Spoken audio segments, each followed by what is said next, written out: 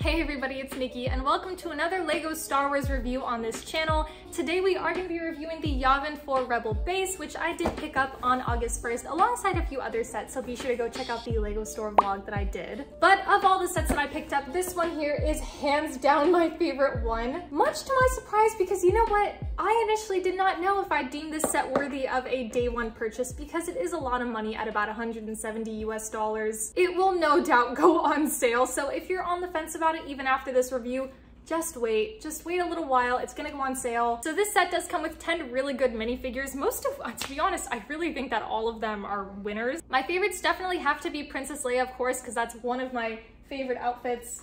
I know I literally have the minifigure like right there, but the ceremony outfit is one of my favorites of hers. There's also Han and Luke with their new medals, and there's even an extra one thrown in there, which I'm really happy about because I'd like to find a way to give it to Chewbacca, even though it's definitely not gonna fit around his neck. He rightfully deserved a medal. Don't know why he never got one in the movies. It was wrong. So I like to think that that's, you know, what its intention was. Another favorite of mine is the Rebels Fleet Trooper. I love that helmet, and he's the first one that I've gotten in my collection, so it's really cool to have one of him now as well. Prior to building it, I did think that it just kind of looked like the shell of what Yavin is, and looking at it more now, I guess building it and then seeing it in person, I think that much less than I did just based on those images. But it was especially in building this set that I realized that this is what embodies like a classic LEGO Star Wars set, you guys. Look at this, okay? First of all, you get this little miniature Y-Wing, which is great. You can see I have the pilot laying down in there. The cockpit is mini scale, so he actually can't sit up in here. You have to lay him flat. Got the astromech on top as well, but anyway, you get the point. It's a tiny little Y-Wing, which is really fun. But it's got these 3 levels, okay? You have the ceremony stage,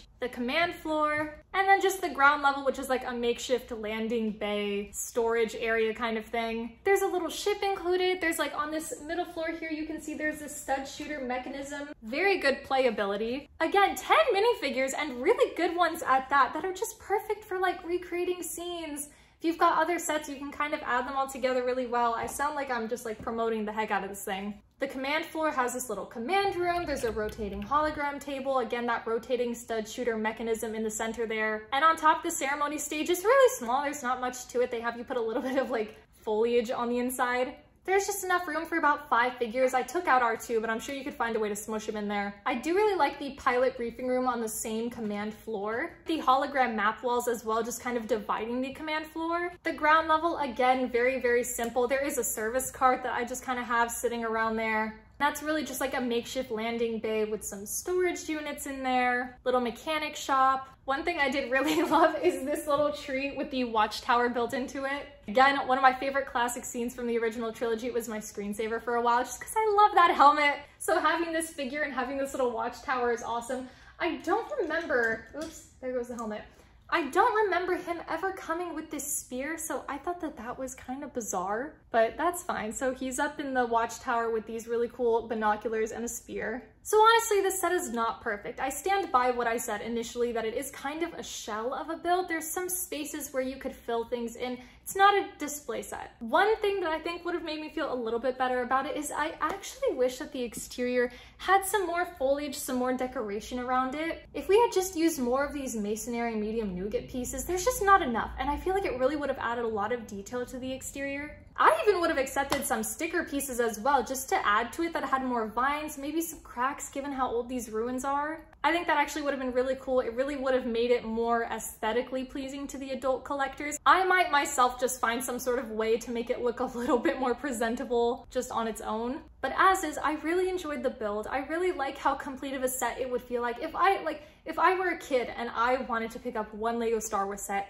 This would be the one where it's like, there's so many rooms, I can recreate all of my favorite scenes. I could bring in more of my Rebel troopers and just kind of have them running around the base doing things. I could add in my little X-Wing over here. Everything could be parked out front, my Luke Skywalker. And building this, I just saw all that potential and it made it really enjoyable for me. I would still wait for it to go on sale because I think $170 is just too much. 1,066 pieces. No, nuh-uh, that is way too much. I think they try to justify that a little bit with the minifigures, which I do understand.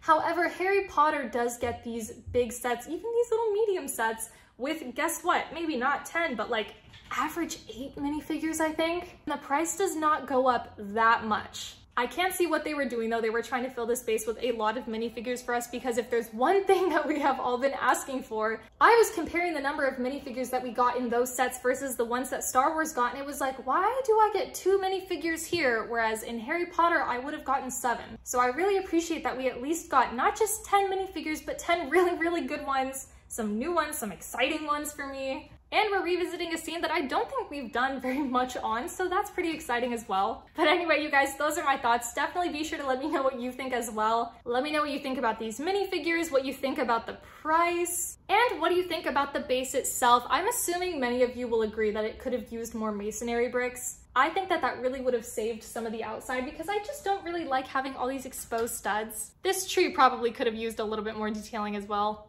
Like this video if you did enjoy this review, subscribe down below if you haven't already. Thank you guys so much for watching. I'm sorry about that train, I don't know if you can hear it. I hope you have an amazing day, and I will see you next time.